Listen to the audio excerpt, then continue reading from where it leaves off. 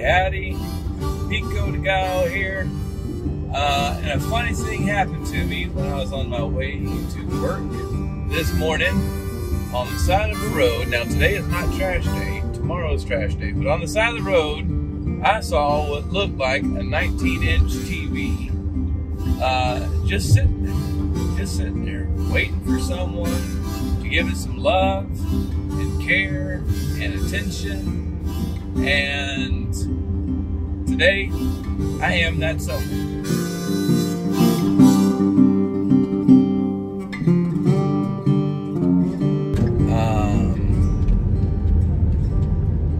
Like I said, tomorrow is trash day, and all I can imagine is that they have put this TV on the side of the road as trash.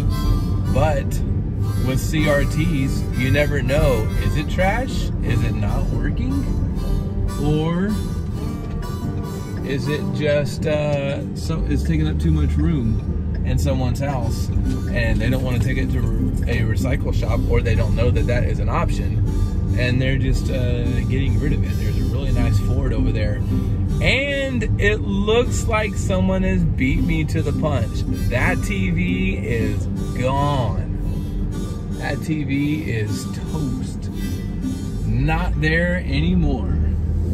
If I had the right road, let me make sure that I have the right road. I could have the wrong road. There's two parallel streets that it could be, and like I said, I was in a hurry this morning, and I didn't,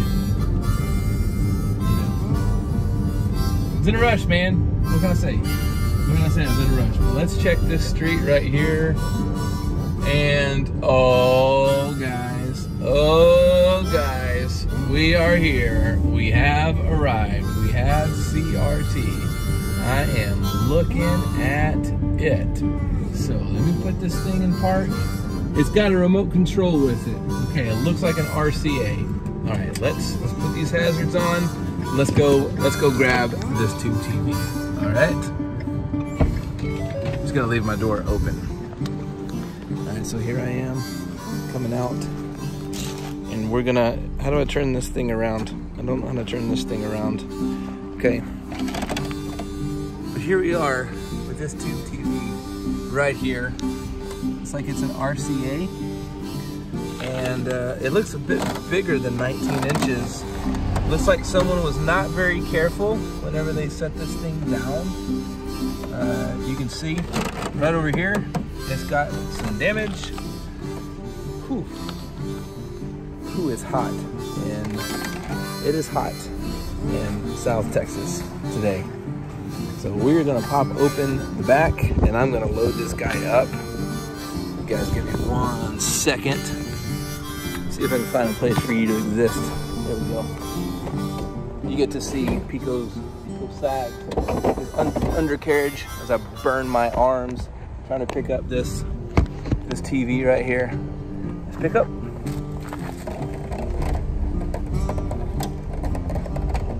And here we go.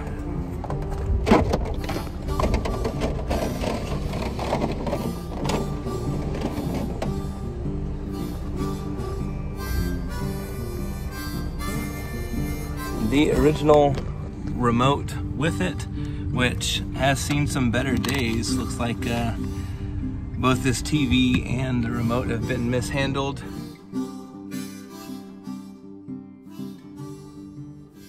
All right, so we are back inside with this RCA TV.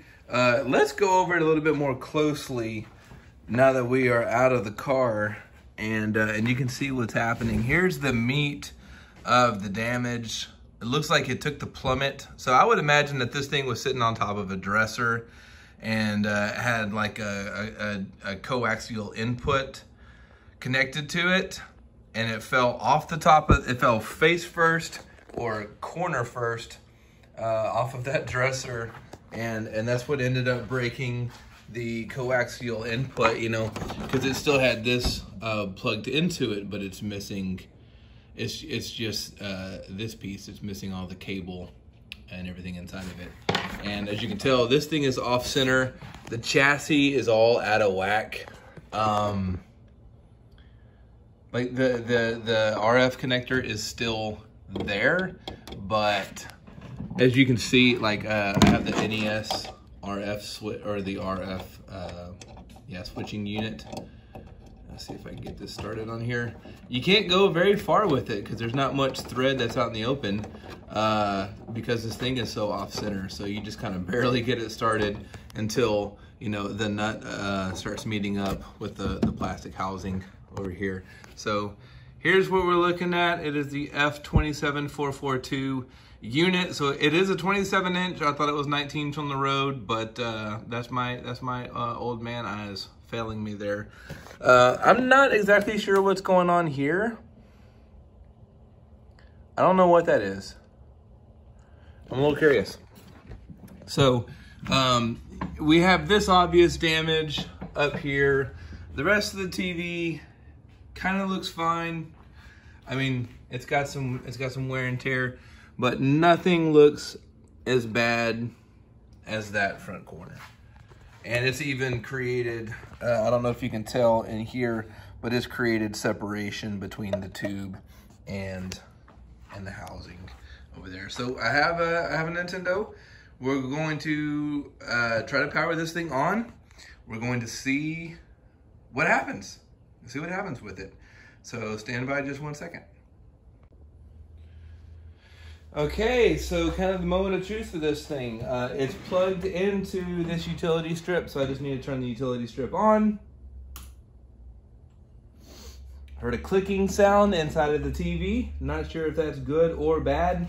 Now, this is the remote that it came with, this RCA remote, and I thought that I had seen this style before, and yeah, it's like an exact match for the DVD, the original Xbox DVD remote. Like, everything about it looks the same except for the button layout and like up here, because the rest of it looks the same. So I put some fresh batteries in this remote, and as you can see, this also has some separation and it has some issues. Yeah, you can see them right there. That's pretty bad. So we're gonna see if this remote will actually power the TV on.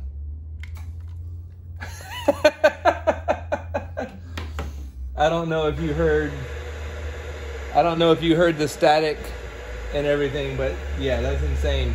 I mean, let me see if I can get this on here. The condition of this thing. And this TV is, appears to be working. Let's see, I'm gonna mute that real quick. Yeah, so the remote works, the TV works.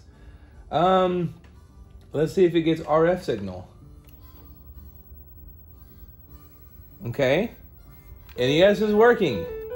Look at that. This TV has fallen flat on its face, and here it is playing the Black Bass on NES. You know, they just don't make TVs like this anymore. If you were to drop an LED panel or something, man, say goodbye. But this thing, manufactured in 2001, I believe, is still up and running.